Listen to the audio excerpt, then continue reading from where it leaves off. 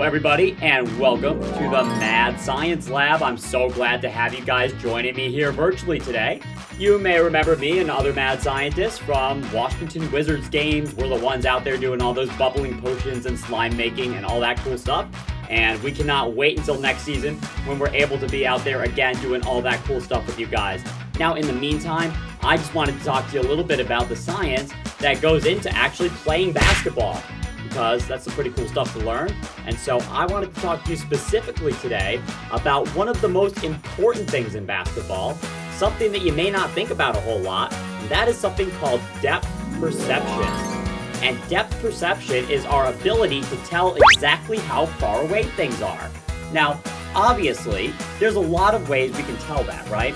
So, for example, I want you guys to take your hands and put it in front of your screen. Now, of course, many of you are covering up me. I'm covering up me. I can see myself in the screen in front of me right there, but my hand is covering me up. And if I back up, my hand can cover my whole computer. Okay? Now, guys, is my hand actually bigger than my computer? No. Is it bigger than me? No.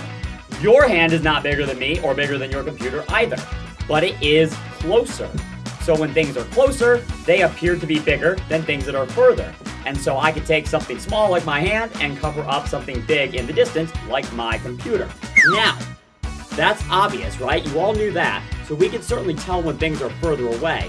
But depth perception is more about being very precise, because if you're going to shoot some hoops, it's really important that you know exactly how far away that basketball hoop is to make sure that your basketball lands exactly where you want it to. It's even true if you're just passing to another player, but it's especially true when you are trying to make a basket. So, we're going to talk a little bit about how our brain can do that. Our brain is able to tell exactly how far things are by using both of our eyes. So I want everybody to close one of your eyes, and now open it and close the other. Kind of wink back and forth with different eyes, right? Now, not everybody can do that too well, so if you have to cover one with your hand back and forth like that, that works too. So what you guys will notice is that you get a different image from your left eye than you do from your right eye. Okay, so your right eye kind of sees like everything over here, and your left eye kind of sees everything over here. And there is this space in the middle, this area exactly where you're looking, that both of your eyes can see. And that space right there is where we have really good depth perception. And here's how that works, is your brain takes the image from the right eye and the image from the left eye, and it brings them together and it combines them into one image. But it has more information than what we see on the sides, right? Because then we're only getting that stuff from one eye each, right? But the stuff in the middle, we have two different images. One from that angle, one from that angle. Our brain combines them and has a pretty good idea how far away things are. So, let me show you how important it is that we use two eyes to have the best possible depth perception, okay? So, first off, you can do this activity with some very basic things at home. You can do it with 2 coins. I have pennies. Quarters would be even better. I personally like doing it with a couple of straws or pencils or something long and skinny like this. You can do something kind of thicker and skinnier like markers as well.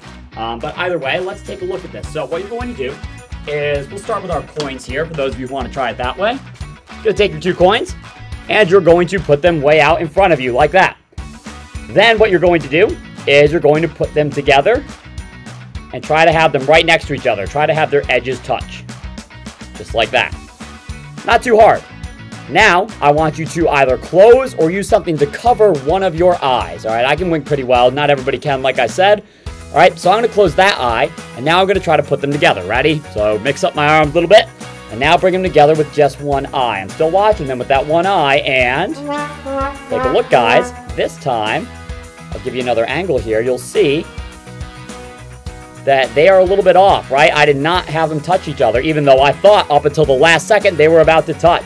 Now let me try it with just my other eye. Ready? And when I do that, I was even more off. Look how far off those ones are. My whole thumb can fit in between them, even though I thought they were perfectly aligned. So I could not very well tell how far apart these were because I didn't have my whole depth perception.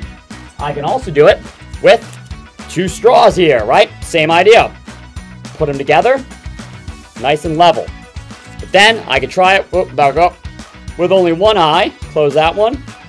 And then, even though they look level, that's pretty bad, not so great, right? The lesson here, of course, should be obvious that if you are going to shoot some hoops and you want to try to make that basket, probably a good idea to keep both of your eyes open. But it's also important to know why humans are able to shoot from a far distance and know exactly how far something is and be able to aim for it and be able to make the basket. So, hopefully you learned a little bit more about the science behind what it takes to be a great basketball player.